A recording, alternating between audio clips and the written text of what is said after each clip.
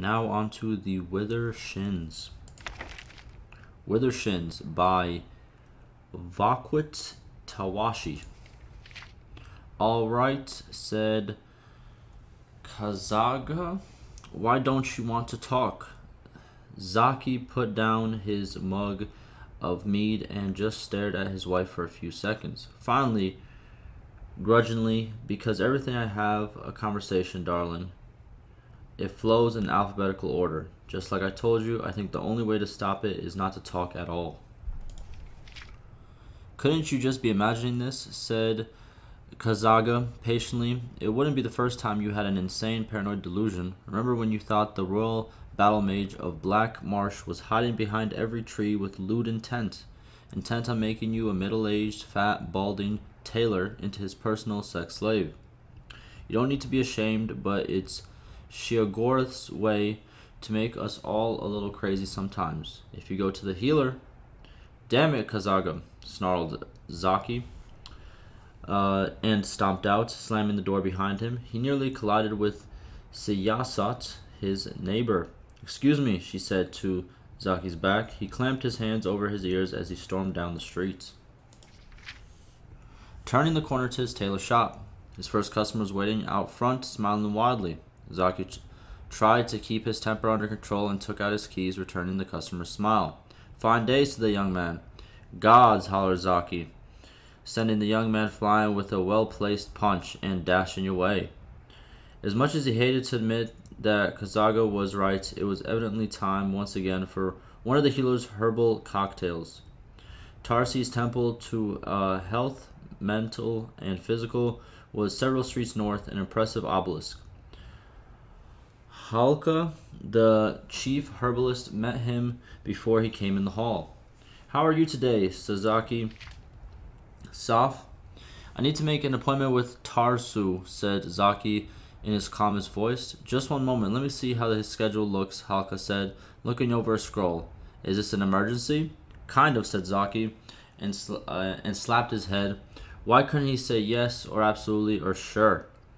Let's see, said Halka, frowning. The best I can do is next Midas. Would that work for you? Midas, said Zaki. I'll be a complete psychotic by Midas. Midas? Isn't there anything earlier? He knew what the answer would be before she said it. There was no alternative. In a way, he had forced the response, and only he had kept the conversation going until... V? No, said Halka. I'm sorry, do you want me to make the appointment?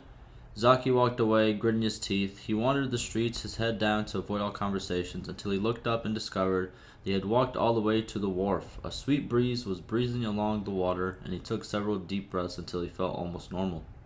When his temper cooled, he could think again. What if this alphabetical conversation wasn't delusion at all? What if he had felt wasn't paranoia but acute awareness? He knew it was the classic dilemma, am I crazy or is this really something weird going on? Across the road was a shop called Paradox, featuring a display of herbs, crystals, and vapors trapped in orbs. The sign on the window read mystical consolations, sunrise to noon. It was worth a shot, thought Zaki.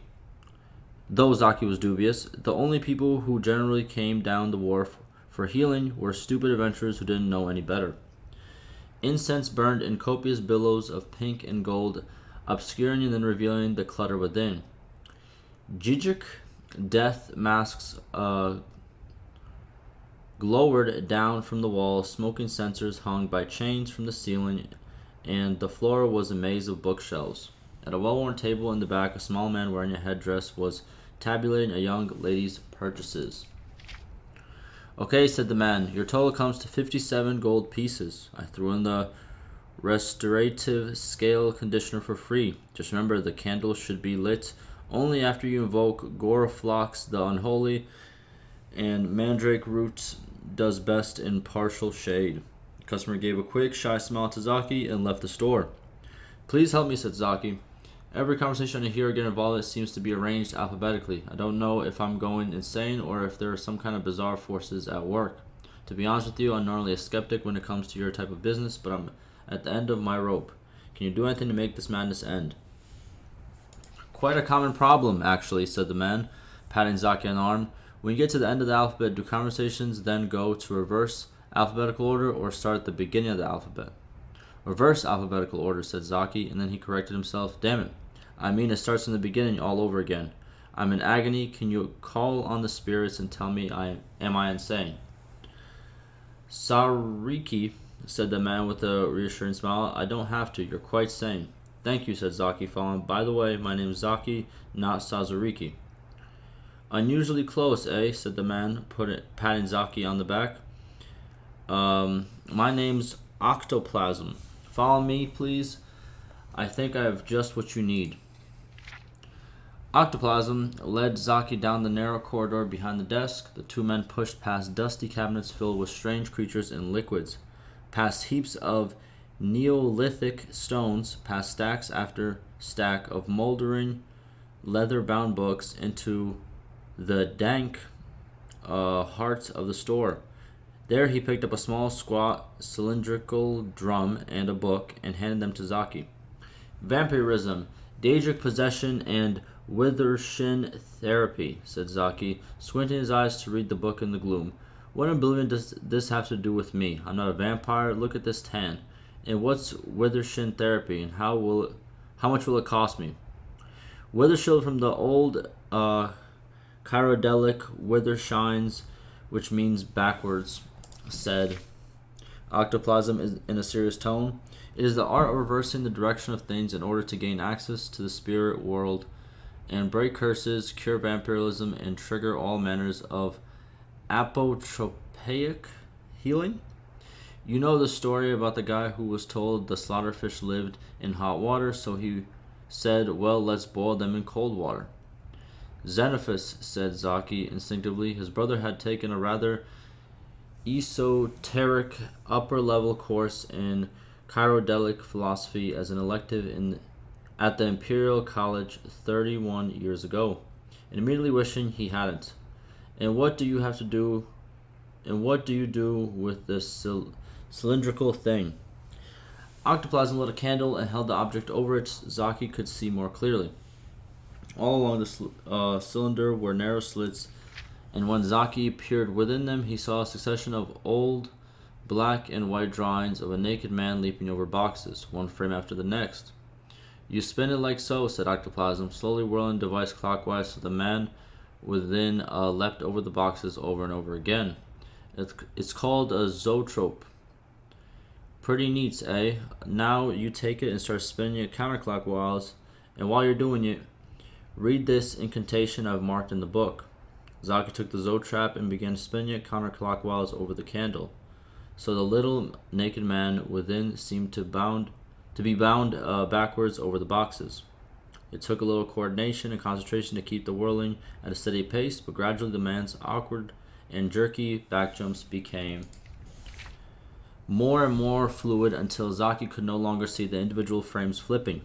It looked just like a little humanoid hamster on an endless reverse treadmill. While he continued to spin the zoetrap with one hand, Zaki took the book in the other and read the underlined passage. Zoetrope, counterspin, counterspin, counterspin, pull my life from the rut that it's in, invoke the goddess Boethia, Hunareth, and Drissus to invert my potentially metaphysical crisis. My old life may have been rather pointless and plain, but I dislike the prospect of going insane. Make the pattern reverse by this Withershin, Zoetrope, counterspin, counterspin, counterspin. As he chanted the spell, Zaki noticed that the little naked man in the zoetrope began to look more like himself. The mustache vanished, and the hairline receded. The man's waistline expanded, and the buttocks sagged to the shape and texture of the half-inflated balloons. Scales approximating his own Argonian pattern appeared. The man began to trip as he bounded backwards over the boxes, taking bigger breaths and sweating. By the time Zaki reached the end of the incantation, his twin was clutching his chest and tumbling end over the boxes in a free fall. Octoplasm took the Zotrap and the book from Zaki's hands. Nothing seemed to have changed. No thunder had rumbled. No winged serpents had sprung out of Zaki's head. No fire explosions, but Zaki felt that something was different. Good different. Normal. At the counter, when Zaki pulled out his satchel of gold prices, Octoplasm merely shook his head. Our treatment radical such of effects term long the what sure he can't we naturally charge no. Jesus. Feeling the first real relief he had felt in days, Zaki walked backwards out of the shop and down the road to his shop. Alrighty, I'll see you in the next one.